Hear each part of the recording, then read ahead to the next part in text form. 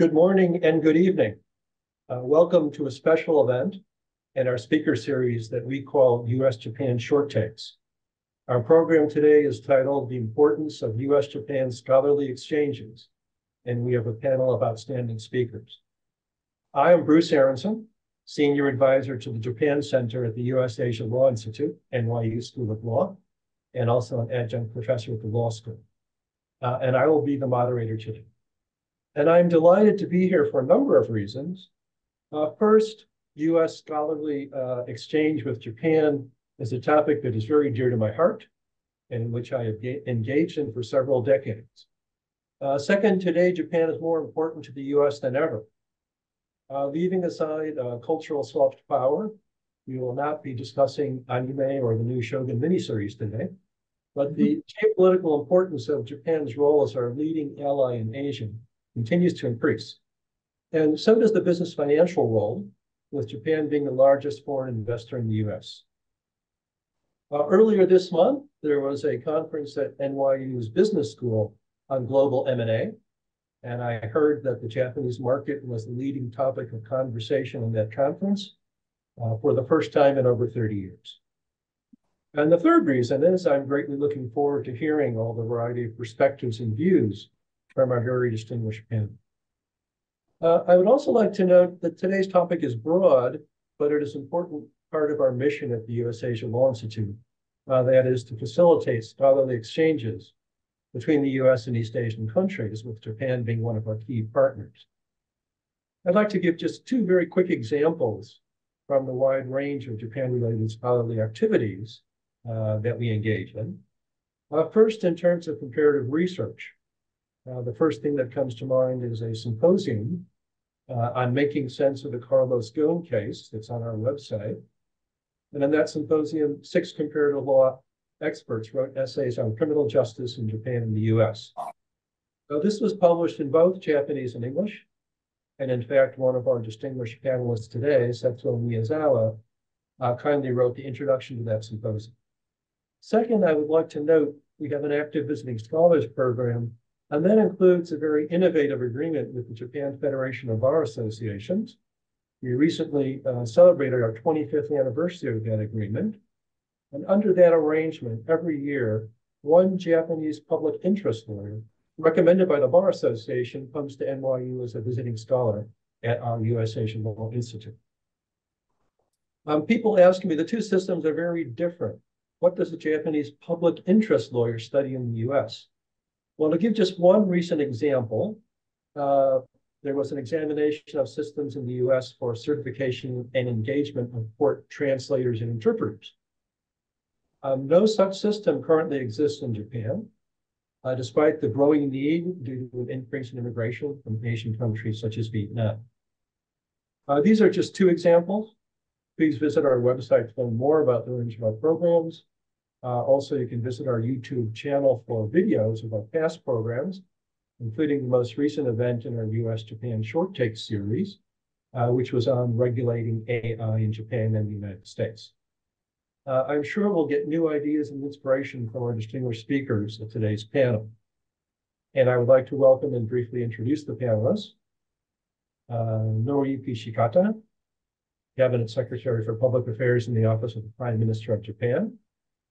Troy McKenzie, our Dean at the NYU School of Law, who we expect will be joining us today. Setsuo Miyazawa, Professor Emeritus of Kobe University and Senior Affiliated Scholar at the University of California College of the Law, San Francisco. And Carolina van der Mensbroek, Associate Director of the Public Interest Law Center at the NYU School of Law. I will forego reciting their impressive bios to save time for discussion, but I encourage you to read them on the website. As a very brief introduction to today's topic, as we're all well aware, there is increasing talk of deglobalization, both the geopolitical fragmentation and economically onshoring of supply chains. But I think the need to nurture and develop individuals who can operate effectively across borders is in fact greater than ever, both in the public and private sector. And educational institutions now face a real challenge to maintain and increase cross-border understanding and collaboration. In response to this underlying and growing need, and despite of these recent headwinds and perception. Today, I look forward to our speakers helping us sort out a number of basic questions related to academic collaboration and exchange between the US and Japan and possibly elsewhere. And these would include the importance of such exchange, our goals in conducting such exchange, and the issues and practicalities involved in carrying out some activity. Our program today is 60 minutes. We will respond to as many audience questions as possible within our limited time. So please use the Q&A icon to send us questions. There will be no opening remarks. We will immediately begin what I expect will end up being a brisk and free-flowing discussion. And today we will address each other informally. So let us begin. First, I would like to turn to Noriyuki Shikata, who will be Nori today, and ask him about the government's role in Japan for supporting exchange. So Nori, aside from all your important postings around the world for Japan's Ministry of Foreign Affairs, you also founded and built the global communications team in the Prime Minister's office in 2010. Although that focused on relations with the international press, people-to-people exchanges are also important, and scholarly exchanges are a special kind of people-to-people exchange. So why is the government of Japan interested in this area, and how do you support academic exchange? Well, thank you very much, Bruce. It's a great honor for me to participate in this webinar hosted by NYU Law School's U.S. Asia Law Institute. And it's great to see that NYU, especially law school, is actively engaged with Japan and the rest of Asia, focusing on the legal arena. So what I wish to respond to you regarding your question is in the context of US-Japan scholarly exchange. Of course, we are committed to deepening our Japan-US alliance. And Prime Minister Kishida is scheduled to visit the United States, state visit next month. And US-Japan relations have expanded, not only alliance or security relations, but as you see, trade and investment, culture, education, space, you name it. You know, our relations are so comprehensive, and it is vital that we promote educational exchanges in managing our alliance. We have different cultures and legal systems, and mutual understanding is so important for us. And if we could further promote a two-way educational exchange, that would be conducive to the future of our alliance. And I'm not only talking about the US-Japan relations. We are talking about cooperation for free and open Indo-Pacific, covering Indian Ocean, Pacific Ocean, and we need to engage Global South to make sure that our international order, free and open international order, is based on the rule of law. So, from this perspective, legal education is very important to maintain our democracies and also promote the trade and investments in the context of M&As and deepening our ties. So I just stop here as my initial reaction. Thank you. Thank you very much. I'd like to immediately turn to Troy and ask him about the role of exchange at NYU Law. Troy, when you became dean of the NYU Law School, it already had a long-standing reputation for a wide range of international programs. So I'd like to ask, in your view, what are the main international exchange programs, and how do you think they contribute to achieving the goals of the law school? Well, thank you, and I really am happy to join this wonderful group for this discussion today.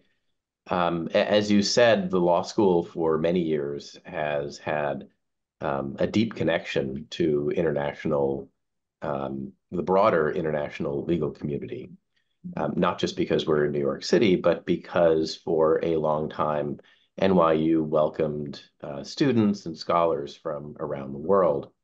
Starting about 30 years ago, though, we decided to be more, how should one say, I think more thoughtful and deliberate in building careful exchanges with leading faculty members from around the world, scholars, fellows, and students.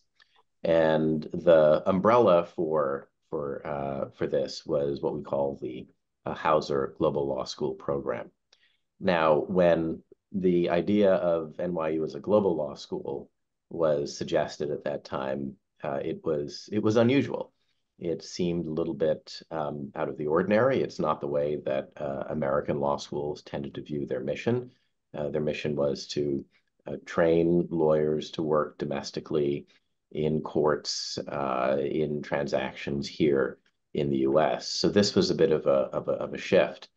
Fast forward to today, and it's very clear that the program is not just something that we think of as essential here at NYU, but it is also something that happily has been copied by many other schools. This is one of those areas where I think that imitation is a great form of flattery, and we want to see these types of programs expand. I just want to highlight a few pieces of what the global initiatives at NYU have meant.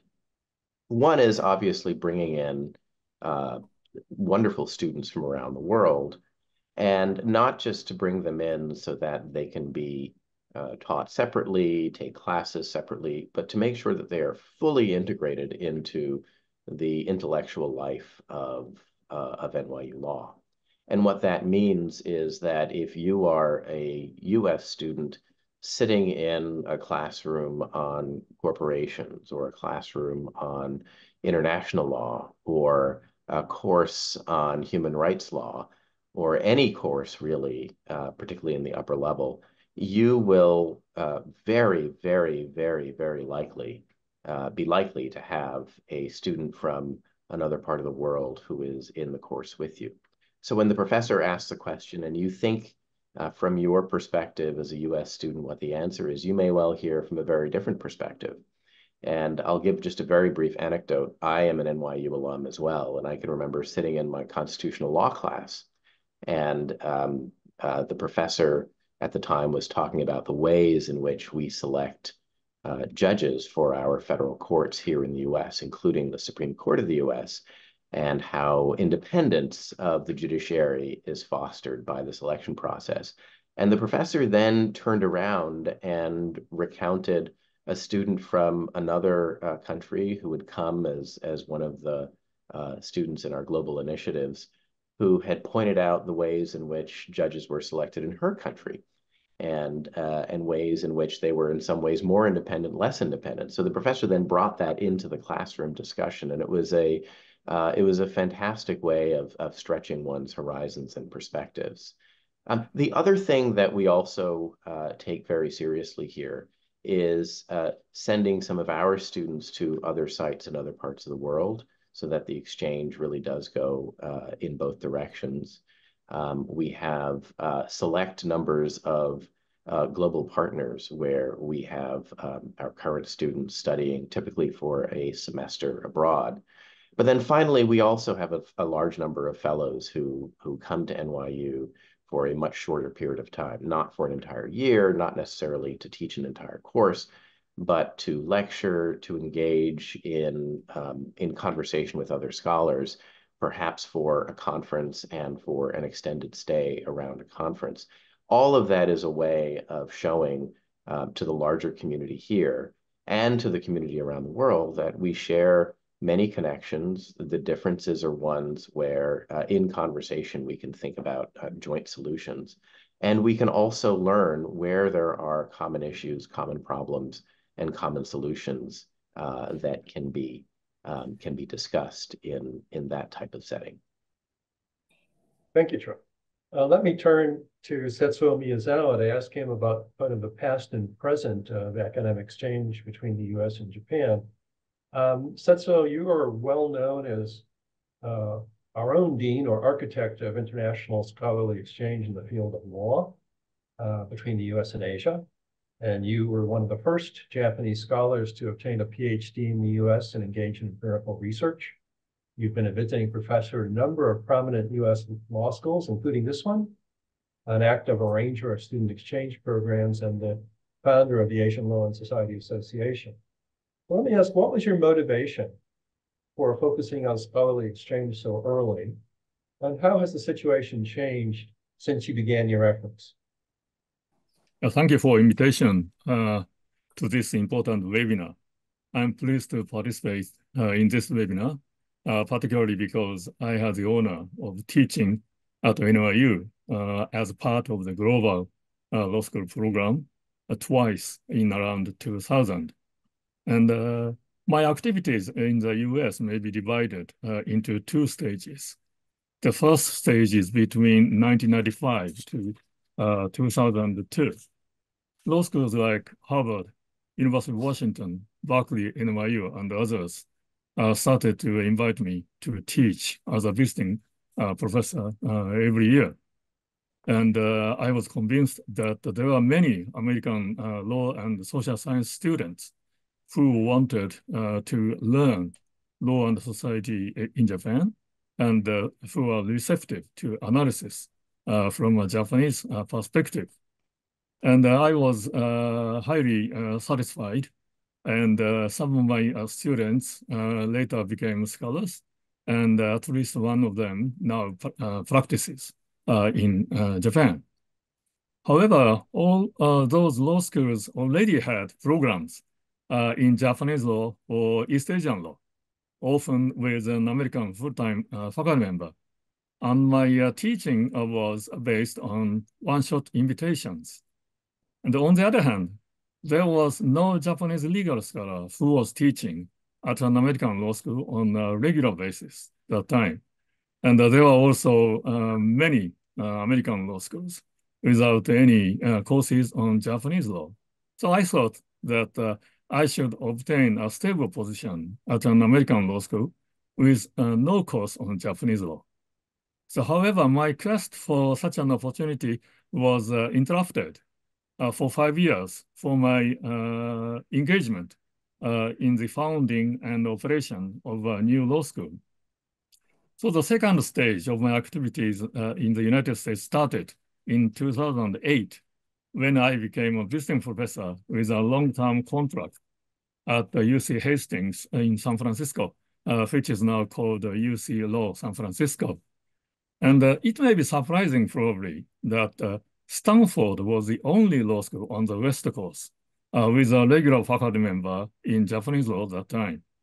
So I thought San Francisco was a natural place to establish a program on Japanese law. So of course, I greatly liked teaching students. My interest changed from education to scholarly contributions. So scholarly contributions became my main motivation in the second stage. So I organized symposiums on Japanese law every fall between 2012 and 2019, and in 2023. And the papers were published in American law journals. And Bruce was, of course, one of the contributors. You wrote an excellent paper about corporate governance in Japan. So I believe those papers have enriched the English language literature on Japanese law. I also worked to establish academic associations to provide lasting forums where scholars in Japanese or Asian law can get together, exchange ideas, and support their activities in their respective institutions. I co-founded the Collaborative Research Network on East Asian law in the Law and Society Association, the section on East Asian law in the Association of American Law Schools, and the Asian Law and Society Association. And then I retired from UC Law San Francisco last fall. And the question is whether there will be any other Japanese legal scholars who are willing to engage in similar activities in the United States. And Shigenori Matsui, a great constitutional law scholar, is a full professor at the University of British Columbia. But no one is like him in the US. I know that Berkeley and the University of Illinois have short summer courses taught by Japanese visiting faculty. Still, they do not have a position to make notable scholarly and institutional impacts in the United States. However, I probably need not worry much about the lack of Japanese legal scholars who proactively seek opportunities to directly contribute to the scholarly exchange in legal studies between Japan and the United States. Because several American law schools, including NYU, have American faculty members who play central roles in that regard. Then, are there any possibilities to make Japanese legal scholars and practitioners more actively engaged in intellectual exchanges between Japan and the United States? That is a question posed by Mr. Shikata. And I'd like to discuss it later because I have already spoken too much. Thank you. Thank you, Tetsuo. I'd like to turn to Carolina and ask her about her own personal experience with exchanges. Carolina, you have been on both sides of scholarly exchange. As a law student in the US, you went to Japan for a semester of study. You worked in Japan at Amnesty International, where you created educational materials on human rights, targeting secondary schools and universities. You've taught at an international human rights clinic at Fordham Law School, where you worked on a project involving criminal justice reform in Japan. So what did you make of all this? What did you learn about the challenges and benefits of cross-border scholarly exchange from those experiences? Well, thank you so much, Bruce, for inviting me to speak on this panel, and just have to share my wholehearted enthusiasm for cross-cultural exchange and what it's done for my professional career and how it's enriched my life. And actually, I want to briefly note that prior to law school, even when I was in college, I engaged in a President Eisenhower People-to-People program, which had U.S. American high school students interact with Japanese high school and college students. And I think those early experiences of exchange and the value in how we can learn from our global community really were formative for me. So in terms of my own experience studying at Waseda Law School in Japan, as a human rights practitioner, as my background and a public interest lawyer, I really think as we become more interconnected through globalization, and I know some of the other speakers address this, there are an increasing number of global problems that the world needs to address collectively, whether that be environmental issues, regulating environmental and climate change, the regulation of artificial intelligence, security, cross-culture, cross-border corporate matters. So I think that does really necessitate having attorneys, young legal minds that are fluid in cross-cultural exchange, different legal jurisdictions, thinking about the way different countries might regulate and address different matters. And that cross-cultural exchange at Waseda really was a formative and hands-on experience of learning how the Japanese legal system addresses different civil, criminal, and international law issues distinct from the United States. So it was really interesting to take courses with Japanese faculty and learn about constitutional rights issues, pressing legal matters in a Japanese context, and come at it and have conversation with Japanese students and faculty members. And in my exchange program, we also had students who were also from Canada and various countries in Europe. So, maybe more students from the global South would also be wonderful too, but it was really a global exchange of ideas and thoughts that was really rewarding. It also provided me an opportunity to engage in my own intellectual research pursuits while I was in Japan.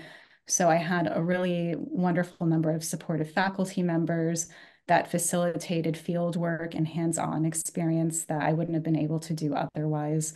So in terms of the intellectual opportunities for young legal minds going abroad, whether that's Japanese students coming to the US or vice versa, I do think the wealth of research that can be learned is really, really wonderful.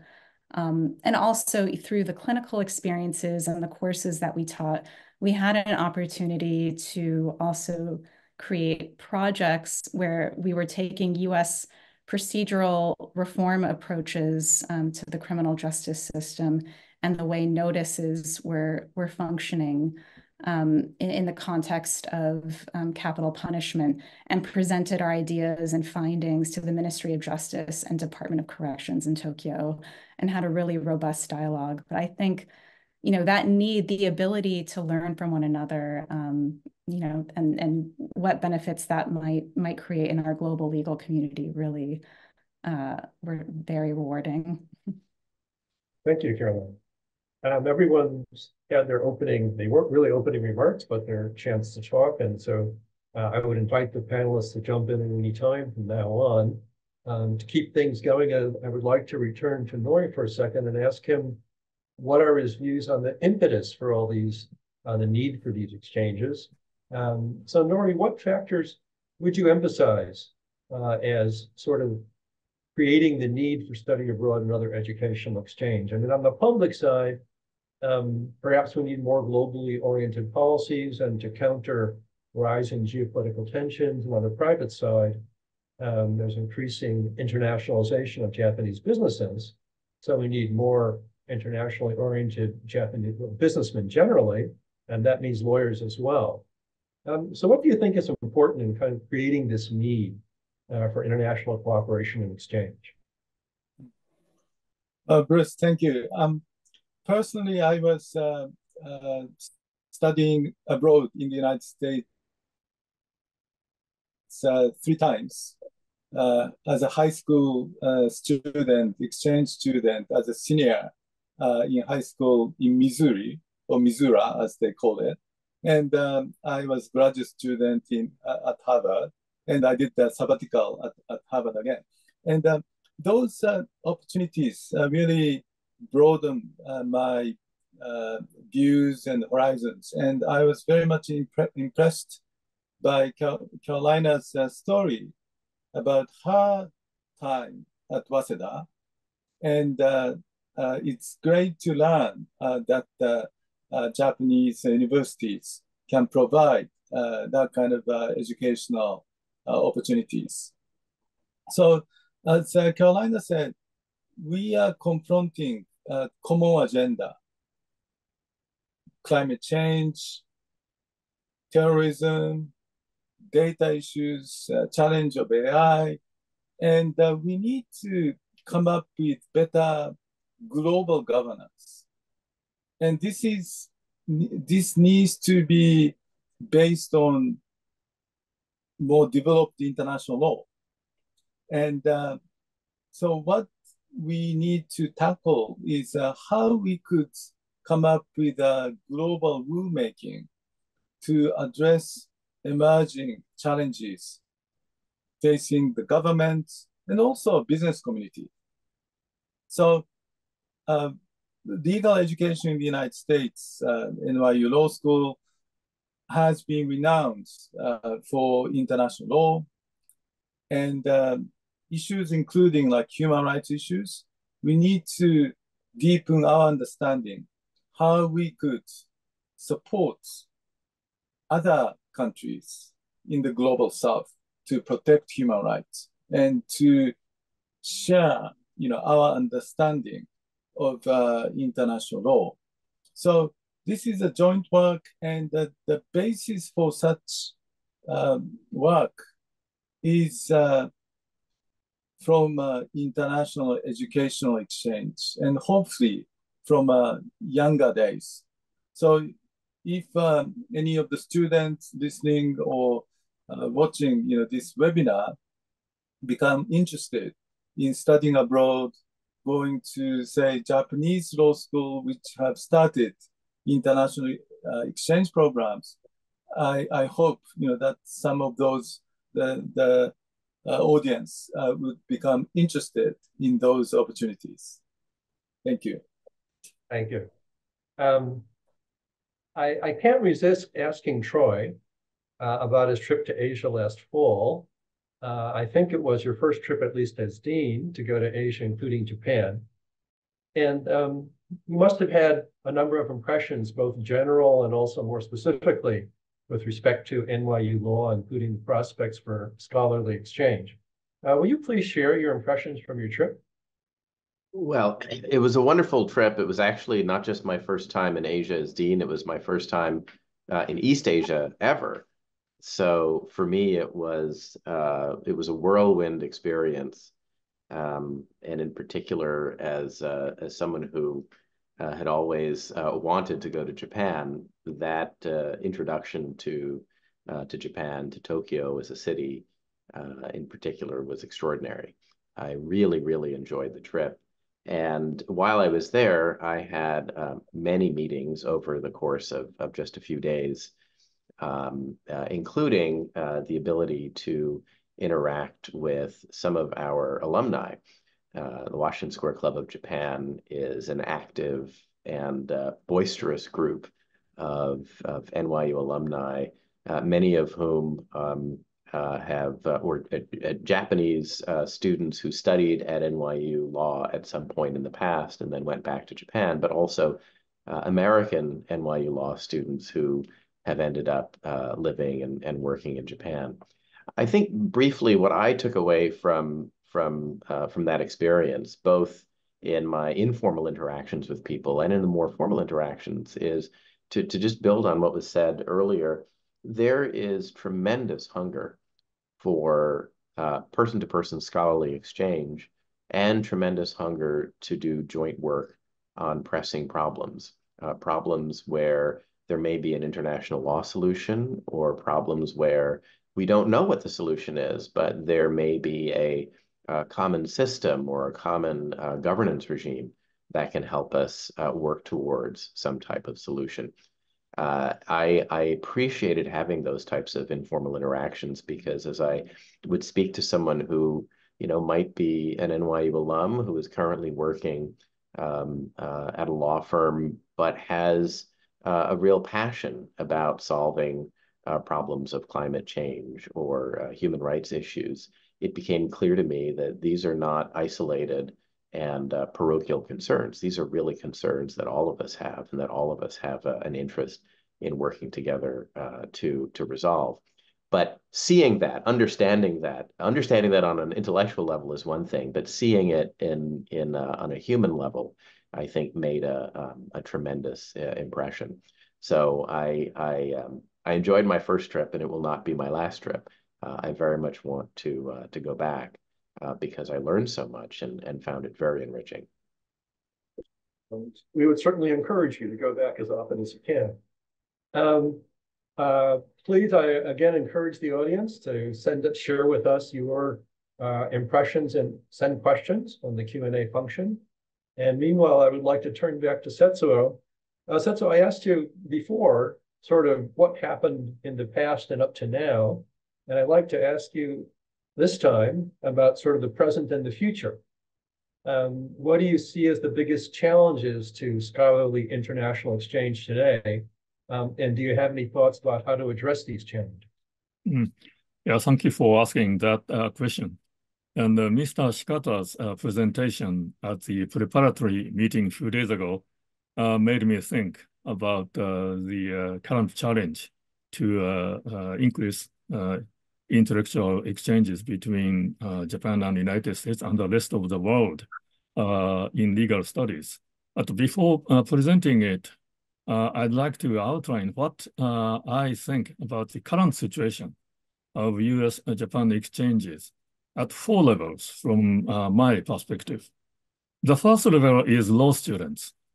There's an increasing imbalance. American law students coming to Japan are rising, while Japanese law students going to the U.S. are declining. For instance, Waseda Law School has exchange agreements with 10 American law schools. And every year, Waseda can send 1 student to an American law school for 1 year, particularly to study in the LLM program. while an American law school can send 2 students for 1 semester. In 2022, 5 Waseda students went to the US, while 14 American students came to Waseda.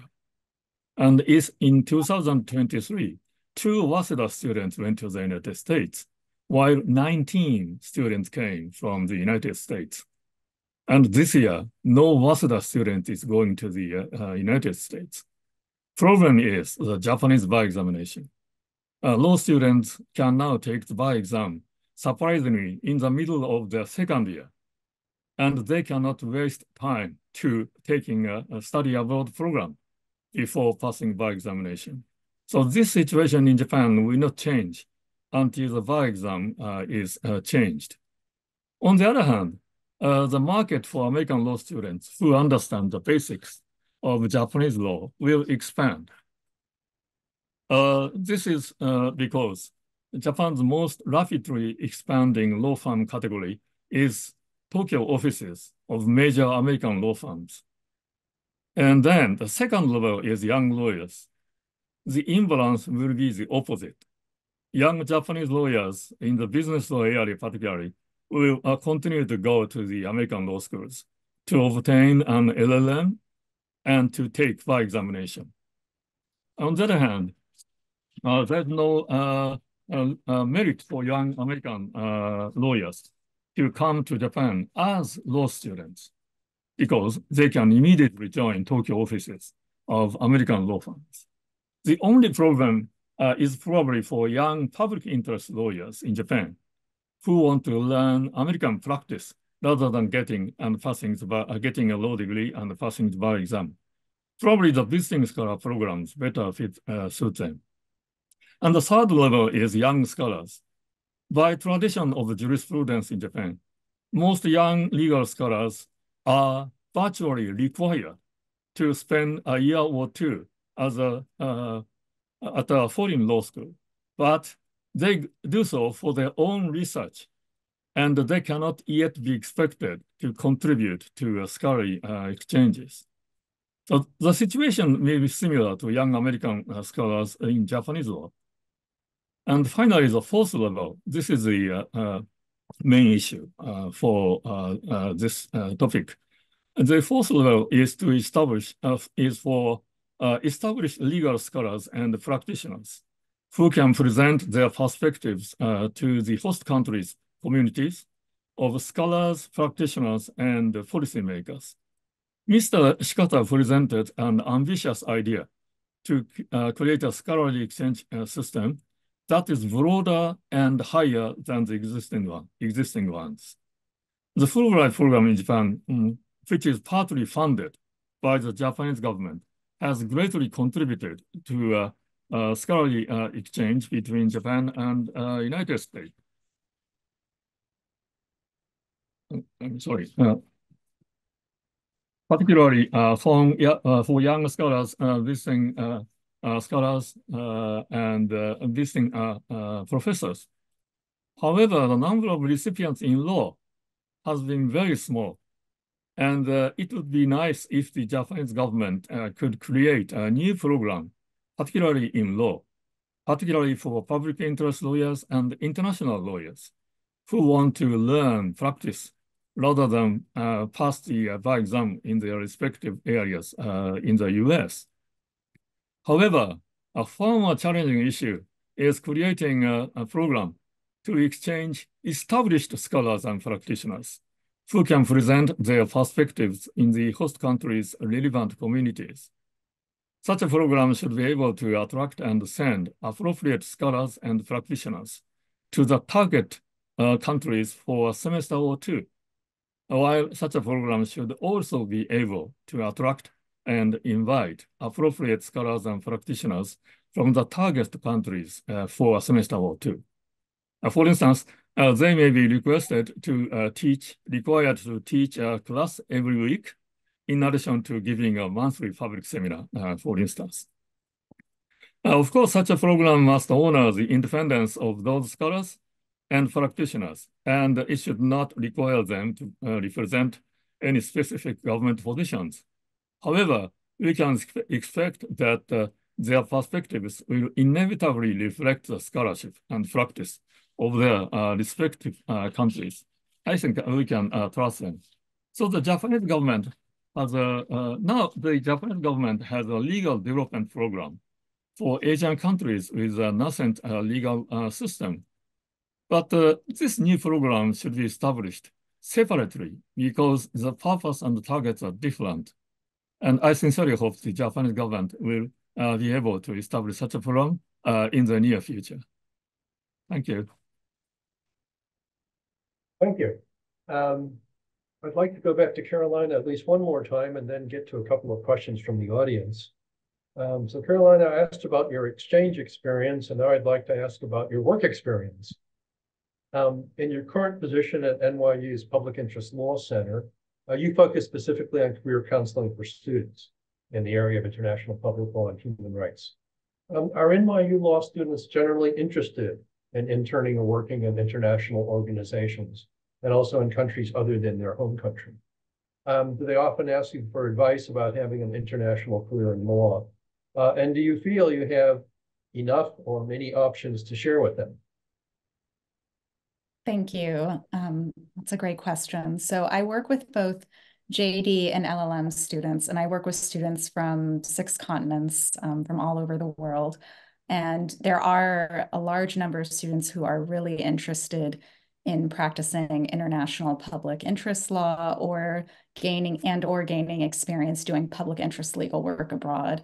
And so sort of the bespoke one-on-one counseling services I offer is getting to know a little bit about the student, whether they have existing experience in a country abroad that they want to build off of, or if they want to gain new experience in a jurisdiction or a country around the world.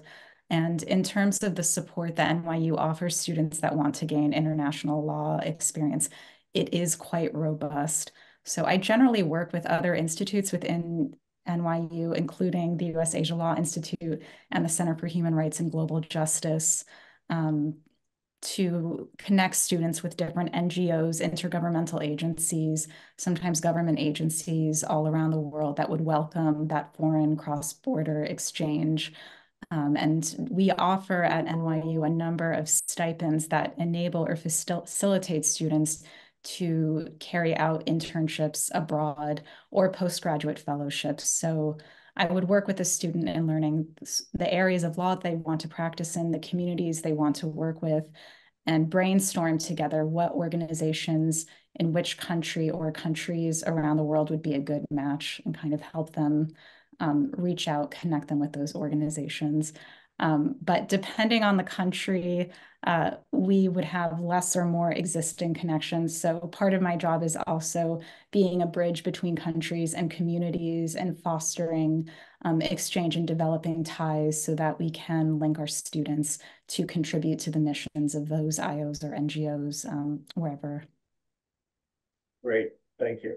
I'd like to turn to a number of questions from the audience. A couple of questions focus on, are there any specific areas of law that particularly benefit from exchange programs? Can anyone be more specific? That's a little bit of a difficult question because I think there are many areas where we have had people come and do comparative or international research. And I don't know if I can single out a particular one. Does anyone have any thoughts on that? So Bruce, I actually want to amplify what you just said.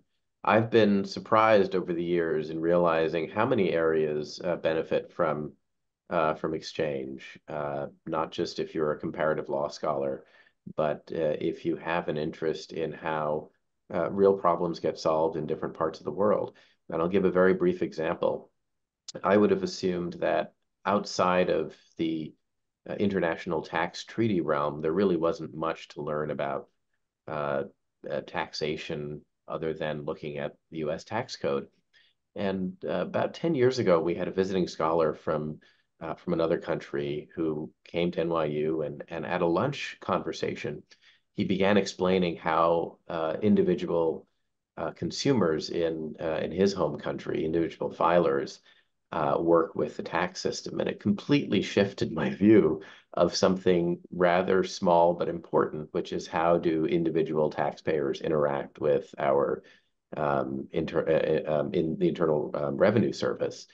And it's a very small thing. He then gave his explanation for the thinking in that country about that important question of tax collection, which is both practical and legal. So in an area that I would have thought really there's not much to learn, there is something quite interesting to learn. I do think from the perspective of areas that I teach and have taught over the years, one can learn, for example, whether it's litigation or whether it's in one of the other fields that I cover, bankruptcy, an understanding of common problems, whether problems of, say, mass resolution of claims, which is what I study. That is a problem that many, many different legal systems face with different precursors and different assumptions. And having a scholarly exchange about ways of thinking through resolution to those problems can be quite helpful. I'll close by saying, obviously, in areas that are international in legal scope, international law, international human rights law, it's natural to want to think broadly and across borders, but I wouldn't limit the focus to those areas. Just recently, we had one program on constitutional law, which I thought was very interesting and would not have been the first area that comes to mind in terms of scholarly exchange.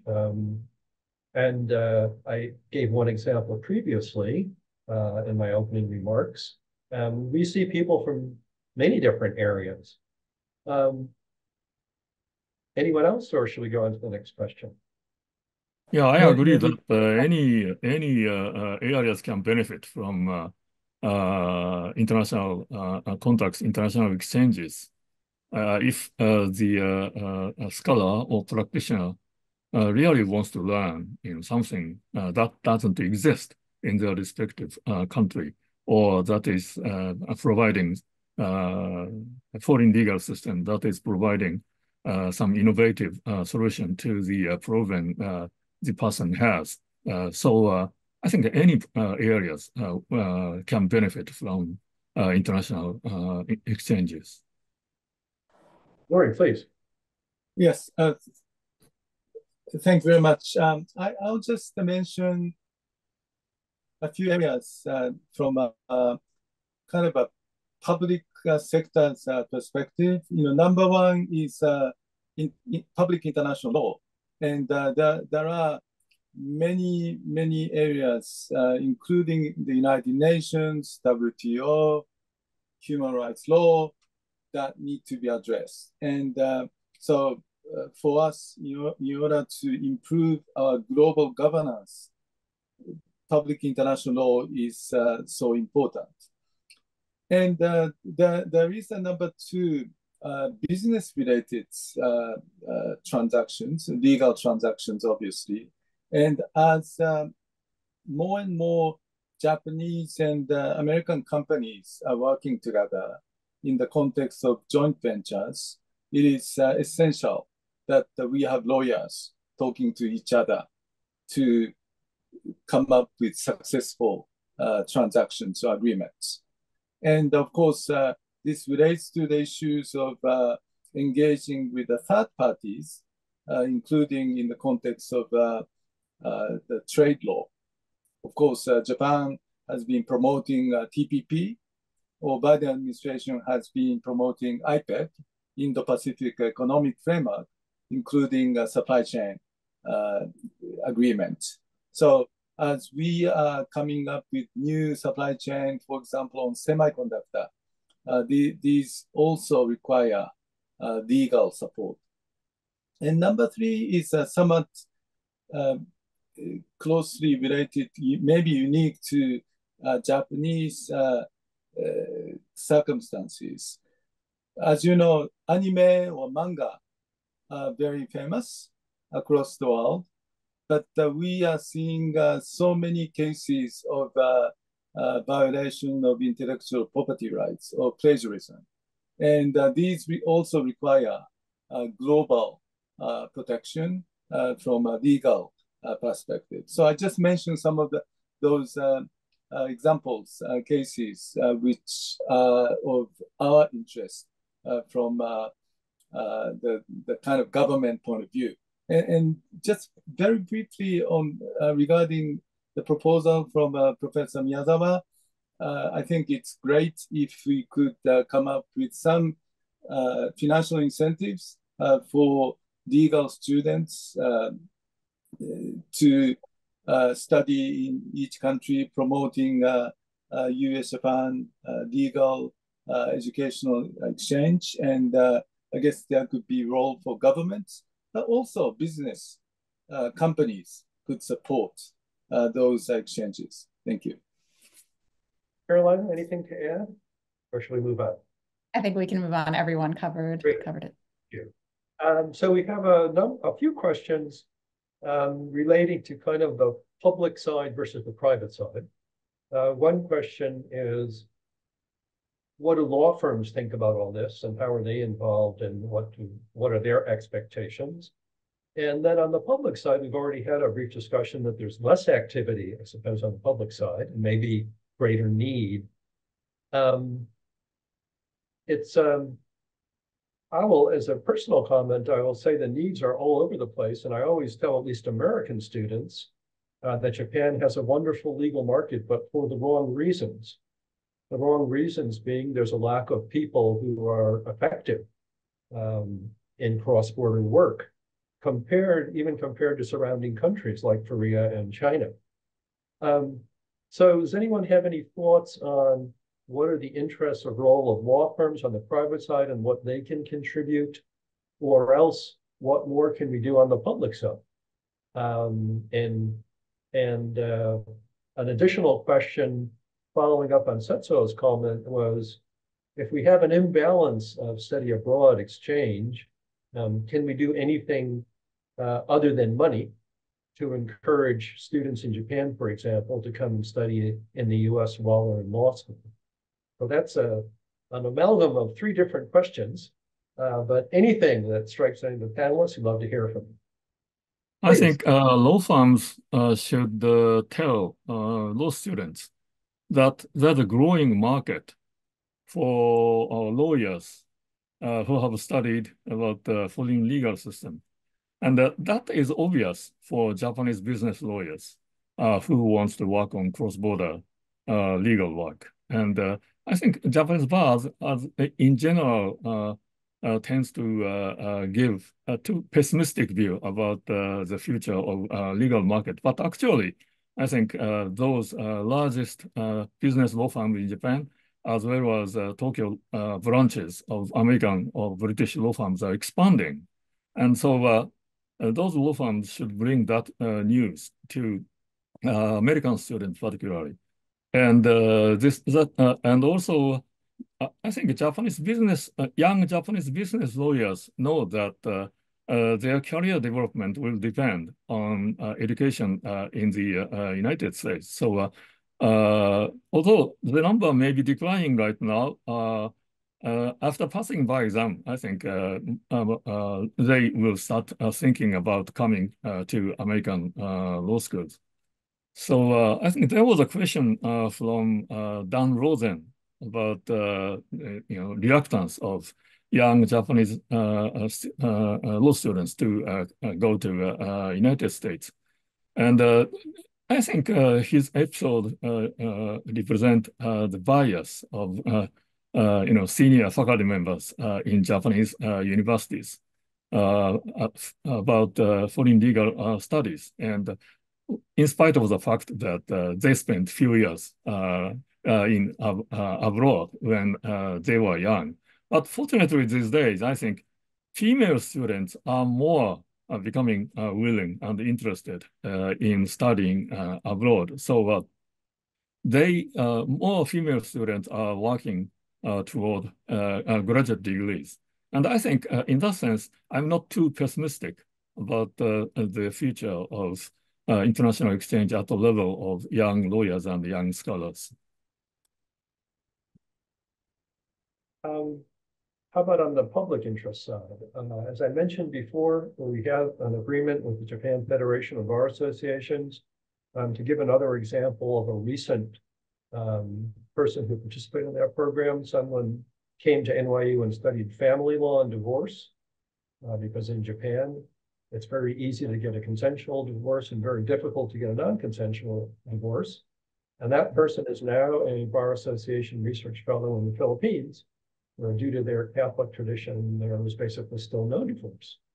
So is it a question of setting up new programs or being more deliberate in promoting the programs that we currently have? I will mention that last year, for the first time in 25 years, we did not get a public interest law attorney from Japan.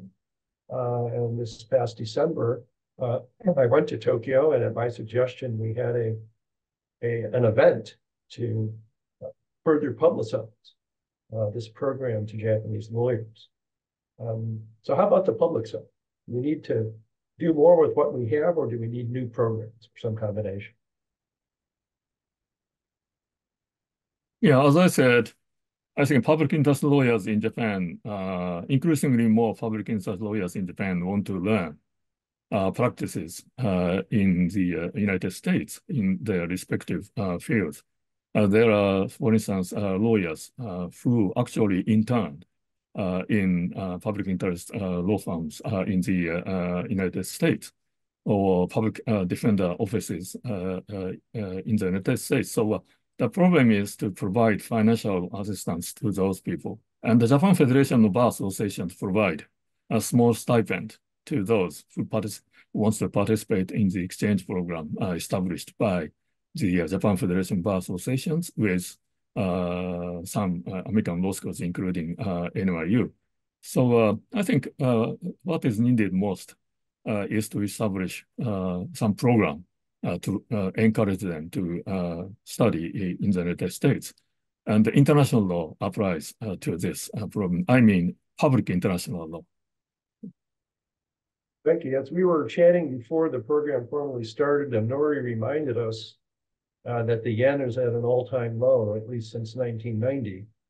And that's good for Japanese exports of goods, but not so good for Japanese exports of students and scholars who find the new cost in the U.S. and their cheap yen something of an obstacle. Well, we've reached our time of 1 hour. I would like to give our panelists a chance, if they choose to do so, to make some final comment or observation on our discussion today, and what we should think about going forward. We've certainly identified both very substantial needs for exchange and benefits, including some individual experience from some of the panelists. And we've also just noted some of the increasing costs involved. Any final thoughts on what we should be doing now, where we should go from here? Nori, please. Well, thank you very much for this webinar. I noticed that there are a number of questions that were a bit unanswered, and sorry, because of this time limitation. But given the interest of New York NYU's law schools, interest in engaging with Asia, particularly Japan, with the dean's visit to Japan, I hope that we'll be able to establish, for example, joint degree program with a counterpart Japanese law school. And of course, there are structural issues surrounding Japanese bar exam systems, and I guess we need to be attentive to improving this kind of systemic issues. But the last thing I wish to comment is for American legal law students or lawyers, for example, who are interested in coming to Japan, there are increasing opportunities for foreign lawyers in Japan. And of course, for example, Tokyo has great food, and the English education is getting better. And so for Japanese legal students, those students, if they acquire the experiences in American legal education, they will expand, their career horizons. So as we promote this exchange, I'm sure that there will be lots of productive results that we can expect. Thank you. Thank you. Just yesterday, I received an email from an American lawyer who works in Tokyo with an American firm. I'm going to be in New York next month. Can you send my contact information to any interested NYU law students? We'd love to meet them. We have, in fact, a very well-organized system of having law students meet law firms, but I think the underlying interest is still certainly there. Anyone else with some final thoughts? I just wanted to close with hear, hear. Everything that Nori said, I agree with. Thank you. Well, in that case, our time actually ended 3 minutes ago, so I'd like to thank the panelists for a very interesting discussion and the audience for your participation. I think it's given us a lot of food for thought, and we will immediately go back and take a look at all the things we're doing with Japan and what other things we could be doing, which I suppose is the key takeaway from our talk today. Thank you and goodbye. Thank you. Good night. Goodbye. Bye.